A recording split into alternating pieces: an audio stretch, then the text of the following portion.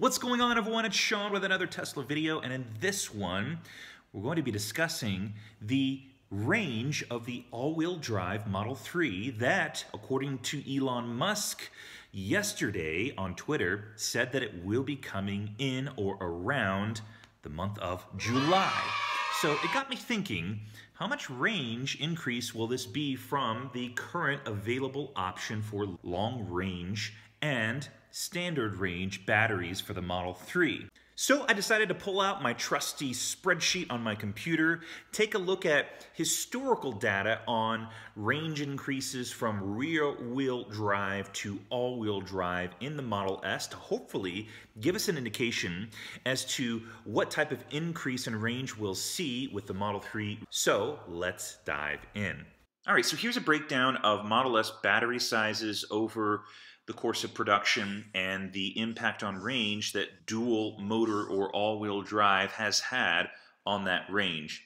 So you can see here, and let me just kind of preface this by saying that I'm not factoring in things like the front bumper fascia refresh from nose cone to what it looks like today, as well as any weight adjustments or anything like that. Just purely looking at the difference between the rear-wheel drive and all-wheel drive versions of each battery pack. All right, so let's take a look here. So we've got the 60 kilowatt hour pack, and it gave us around 210 miles of range. When Tesla introduced the 60D, there was an additional 8 miles of range added to the EPA estimation at 218. In parentheses, you can see here the kilometer equivalent. Moving on to the 70, you've got 230 miles of range, and with the dual motor, it gave an additional 10 miles of range, 240.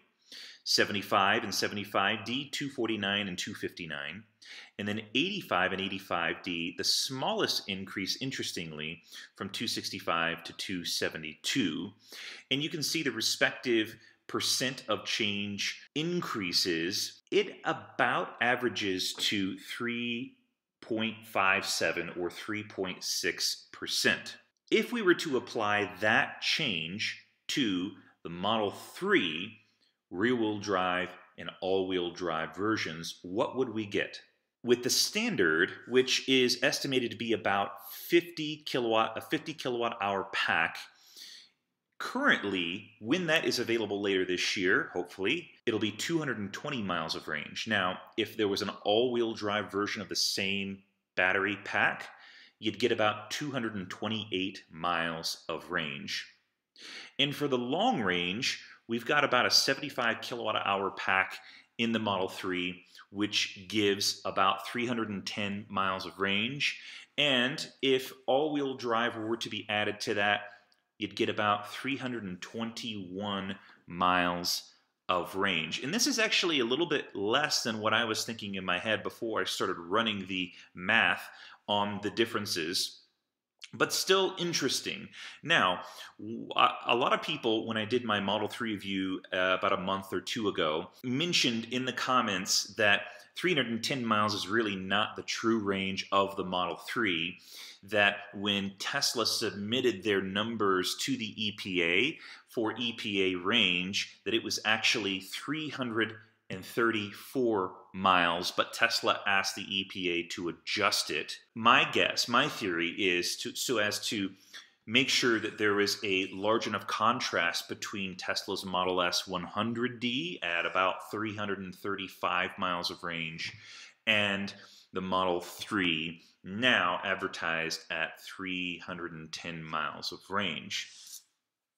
If we were to add that same 3.5 or 3.6% difference in rear-wheel drive and all-wheel drive to this non-adjusted or pre-adjusted range, we'd see a 346 miles of estimated range on that pre-adjusted number. So there we have it, about a 3.5% increase in range from rear-wheel drive to all-wheel drive. On the standard battery, it's 220 miles, increased to 228, and in the long range, Its 310 miles increased to 321 miles. What are your thoughts on this?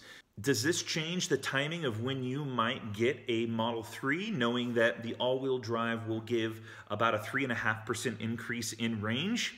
Put it in the comments down below. As for me, I'm extremely excited that we're going to see a little bit more range in the Model 3 all-wheel drive version.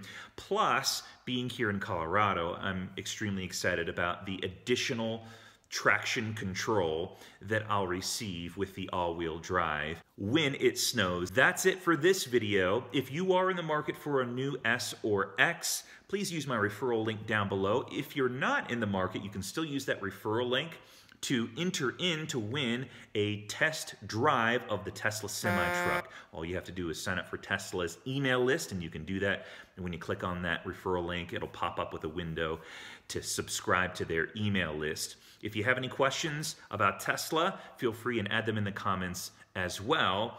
And see you on the next video.